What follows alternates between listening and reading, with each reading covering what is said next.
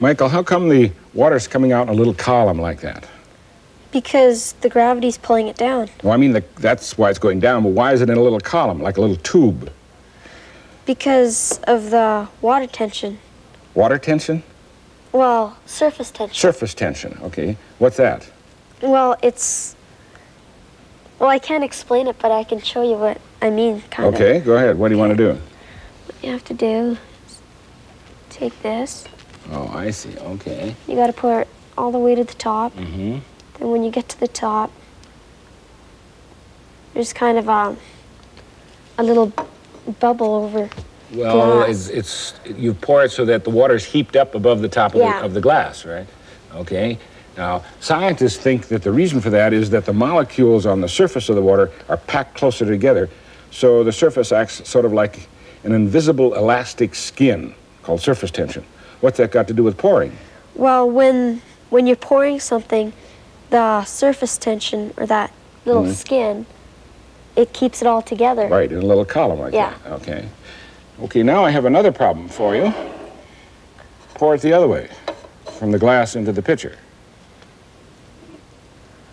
Yeah, what's going on there? Well, the water is sticking onto the glass. Water sticks to the glass? Yeah. It does? Yeah. How did you know about water sticking to the glass? When you spray something on a window, like when you spray water on a window, it sticks to the window. Yeah, these little tiny droplets all over the place, yeah. Well, then in order to pour it, you have to either pour it quickly like that, or you can use a scientific trick. You said that water and glass sort of stick to each other. Yeah. Put the little glass rod across like that and pour using the glass rod sort of as a spout. Okay. Like that. Now, if you pour carefully, that could be a dangerous chemical, for example, and it'll run right down the glass rod, and there you go. You can pour very nicely. So scientists use that in the laboratory all the time to pour out of a beaker. I see. Now I have a challenge for you. Challenge? Based on this idea, right. Here's a stool. I'd like you to get on the stool. Okay.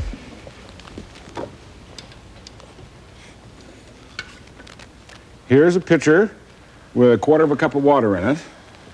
I'll dump the rest out, and I'll put the glass down here in the middle of the sink, and now I want you to pour the water from there into the glass. I can't. Why not? Because I need a glass rod or something. Or something. So happens I already to the... A string? Yes, a piece of wet string. Now, if I may make a suggestion, that you pour backwards. In other words, put it like this so that the string comes out of the spout, and now turn it around. Like what, like this? that. Okay. Now, you see, you can pour down the string. Okay. Okay. Get it all set. Get it all While you're getting that set, I'll get a glass, which I will hold under here just in case. Okay. Are you ready? Yep. Okay, go ahead. Here it goes. 1 drop. 2 drops. It's going all the way down, see it? I can hear it, though. Yeah. Would that work with a dry string? Well, you could try it, but I don't think so. Because you need water to stick to water. Right, 3 drops.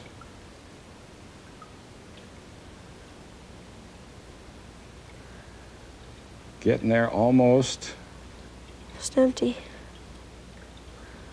3 drops so far. If you pour too fast, you'll drip it, right? Aha, congratulations.